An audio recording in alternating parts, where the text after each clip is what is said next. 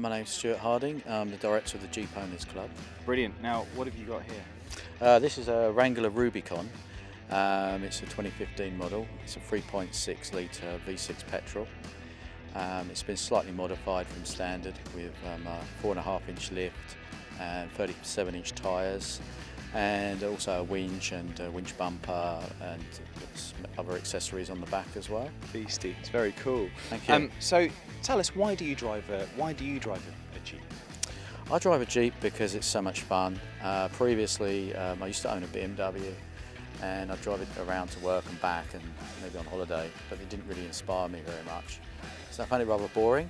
And then we sort of got into Jeep, and everything kind of changed on holidays and stuff. You could just load this thing up, go camping, go places you just wouldn't go for the money as well, you know, for what you buy a Jeep for.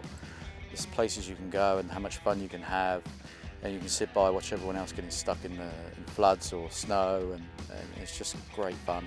Especially this version, you know, being a convertible as well. This time of year, you can have the roof down, and I don't believe there's any vehicle that ticks up all the boxes that the Jeep does. Amazing. Obviously, the Jeep Wrangler is an iconic vehicle. Yeah. What does that mean to you? To me, it's a massive brand heritage behind the Jeep, right back to the original Willys Jeep in the 1940s. Played a huge part for you know, our freedom in the World War, and the fact that Jeep have consistently progressed the brand all the way through, with the Wrangler especially, because right from each version of Wrangler that they've built, they've kind of evolved constantly.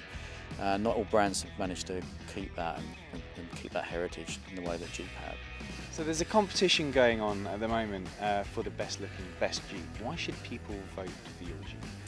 They should vote for mine because of the unique colour and its bright colour, and also it's got the steering on the right side of the vehicle.